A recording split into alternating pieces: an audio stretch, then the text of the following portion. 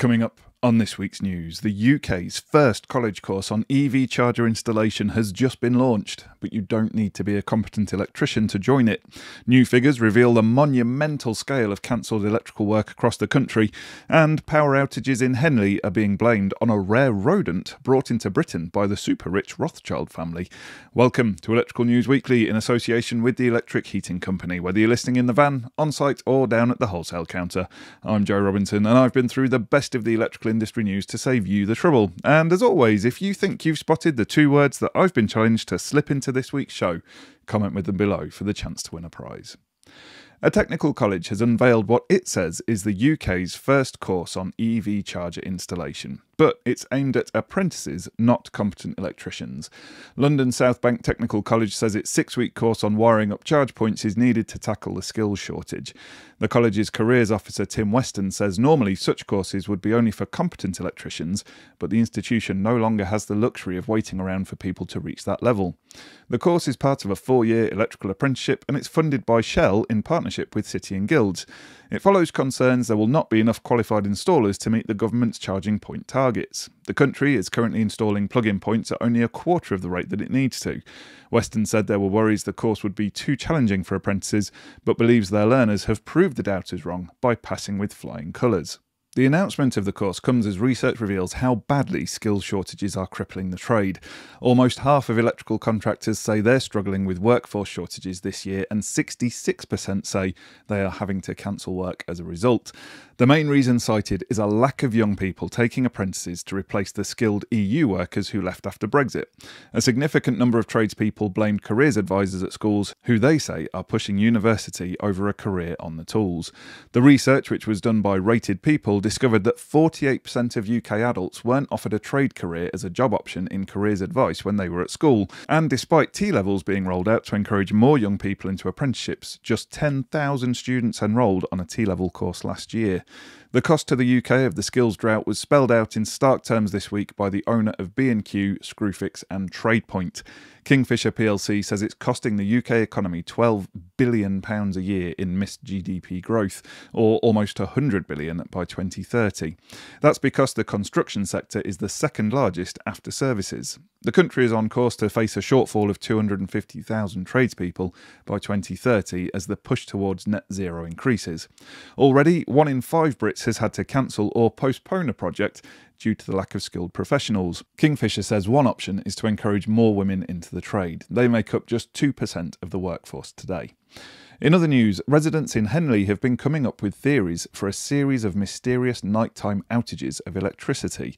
The power cutouts occur between 2 and 10 times a day, mainly at night. Some residents report that their appliances have blown up. Scottish and Southern Electricity says it's unable to trace the cause of the power cuts, but its engineers are continuing their investigation. They think tree branches blowing into the cables is a possibility. They are also focusing their attention on a rare rodent which was brought into Britain by the ultra-wealthy Rothschild family. The scapegoat goes by the Latin name Gliss gliss, better known as the edible dormouse, so not a goat at all, and it was introduced by Lionel, the second Baron Rothschild, in 1902. 6 of his original pets escaped, and now there are around 100,000 in the south of England. SSE says the cable sheathing on overhead lines is like a drug to the dormouse, and because they are nocturnal creatures, it explains why the cuts are at night. The bushy-tailed vandals also caused problems back in August when they ate through BT broadband cables in Tring, Hertfordshire, causing 10,000 homes to lose the internet. SSE tells us that the technology on its overhead network is designed to temporarily turn itself off if it detects any third-party contact. It will then attempt to reconnect supplies after a minute, and if there is no longer any contact, the power will come back on. When Henley finds out who the culprit is, we'll let you know.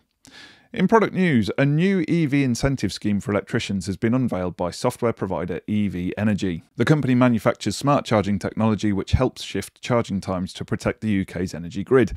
To get more EV drivers smart charging, ev.energy is offering installers up to £70 in cash for every smart compatible charger you connect. Eligible brands include Easy, Indra, BG Sync EV and Wave. So if you want to earn extra on every install, check out the link which I've posted in the show notes. Still on EV, charger maker Wallbox has announced that it's teaming up with Octopus Energy so that all customers who buy a Pulsar Max plug-in point can join the Intelligent Octopus Go tariff. Intelligent Octopus Go is a smart EV charging platform that ensures that cars are charged when the grid is at its cheapest without the owner having to be some kind of mental contortionist. Wallbox reckons it could save householders £600 a year. You can also use the Octopus Go app to schedule the time and the amount of minimum charge you want for your car.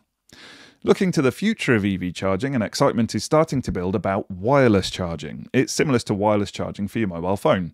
You park your car over a pad that's bolted to the ground. The pad uses a clever technology called magnetic resonance to transfer power to your batteries, and it gets better. The pioneer of the technology, US firm Electricity, has just started using the pads to take power from cars and upload it into the electricity network. The company has confirmed that it's in discussions with big auto brands to bring this vehicle to grid tech to the market. Exciting, eh? Speaking of exciting, last week's question of the week related to underfloor wiring systems and asked, what is the space factor used in the on-site guide for cables in trunking? An absolutely grandiose 70% of the good folks on YouTube got the answer right by clicking the option marked 45%, so well done to you all. For more information on the subject of underfloor wiring systems, including fusing issues on PowerTrack, Clean Earths and much more, please check out our free training package made in association with Marshall Toughlex to help you with your CPD over on eFIXX training. I popped a link in the show notes to that. And finally, music. Where would we be without it on site? Everyone has their favourite track to work to. Mine, as it happens, is Agadoo by Black Lace. Maybe not so cool or trendy these days, but those cats could write catchy tunes. I really hate our scriptwriter some weeks. Anyway, this week we learned that a team of data scientists has been crunching its way through Spotify's records looking for patterns, and they've managed to work out the favourite songs of various professions, including electricians. In reverse order, the third most played melody by Sparks is You Shook Me All Night Long by, appropriately enough for electricians, AC/DC. Second is Back in Black, another fat tune by AC/DC. I think scriptwriter Ray means fat with a PH there, he's so down with the kids. And the all-time top banger is Guns N' Roses with Welcome to the Jungle. For those about to rock, we salute you. Now, just before we get to your favourite bit of the show where I reveal last week's challenge words and winners, we want to thank our premium partners. We couldn't make the news without you. First up, they're the people who've created the Swiss Army knife of solar inverters along with all-weather batteries. Very much the Boy Scouts of the solar industry. It's Sunsync.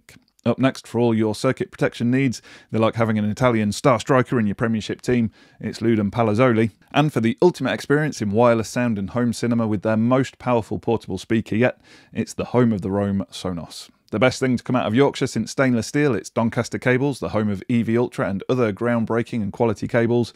Celebrating their 100th anniversary of literally creating connections in the electrical industry this year, rising from the flames like some kind of mythological avian, it's Phoenix Contact. And finally, celebrating their 60th anniversary this year with an incredible range of equipment from EV charge points through industrial sockets and switches to kit for explosive areas, plus they supplied gear for a Campari factory, so they'll always have a place in my heart. It's Scarmy. Big thanks to you all. We really appreciate your ongoing support for the news. If you think you know the words that I've smuggled into this week's show, pop your guess into the comments and we'll dig out a goodie bag prize to the first to get the right answers. Last week's words were gladiator and provocateur, and the first person to get both right was Kid in the Vault, with bonus points awarded for nailing the correct spelling of both of those. No easy task. Well done to you. Make sure you click the Get Involved link in the show notes to claim your prize. Thanks for listening to this episode of Electrical News Weekly in association with the Electric Heating Company. Make sure you subscribe to receive the next update. Thanks for listening, and until next time, have a great week, stay safe out there, and remember, there's no such thing as a torque calibrated arm.